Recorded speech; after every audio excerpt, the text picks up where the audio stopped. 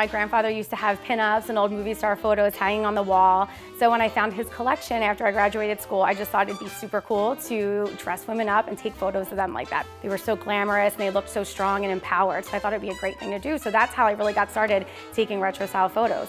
In 1940s Hollywood glamour, to 1950s, to 1960s, and we can base things off of professions, interests, hobbies. I have vintage bikes, I have luggage, so it's a lot of fun stuff. Once the client will set up an appointment, we'll actually schedule a pre-shoot consultation where we'll talk about ideas, themes, things they want to do, what they would like to get from the photo shoot, and that'll help me kind of prepare some ideas for them. Hi, Erica. Hi, Charlie. Welcome to the studio. Thank you. I'm so excited to take your photos today. Very excited. Erica and Charlie are going to come in. We're first going to try on wardrobe for Erica so we can pick out her outfit. Then we're going to sit down with my makeup artist and hairstylist, Jessica, and we're going to talk about hair and makeup. It's definitely more over the top than, say, like a bridal look. Retro makeup, it's like a bright cherry red lip. It might be a cat eye. There's definitely lashes that you can see.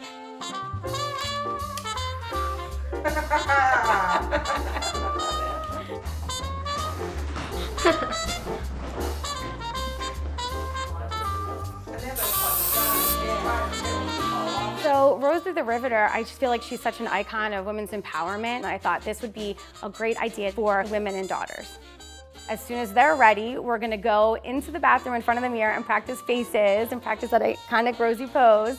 And then we're gonna get into set. So let's see Fierce face. Yes, love it, that's perfect. The set's super important because you want your client to step in the set and actually really be transferred back into time. So it's fun because, you know, a lot of the women, they're not used to posing in front of the camera and they can definitely be nervous. So it's nice to have some props in there and some fun things that they can hold and they can do to just kind of get the vibe going, to get them to feel more relaxed and comfortable. It's something that they can have forever to enjoy. And I want you to have an empowering experience where you realize you're amazing just the way you are now. You're gorgeous, and I'm honored to be able to take their photo.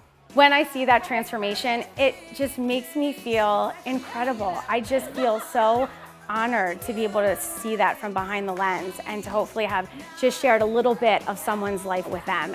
I'm really proud of Charlie. It was really cool to show her that no matter what you look like, you can do a photo shoot and have a good time doing it. It was really like empowering, and it was fun to be with her for the day. I want to be like my mom when I grow up because she's like Rosie the Riveter. She's very strong. She's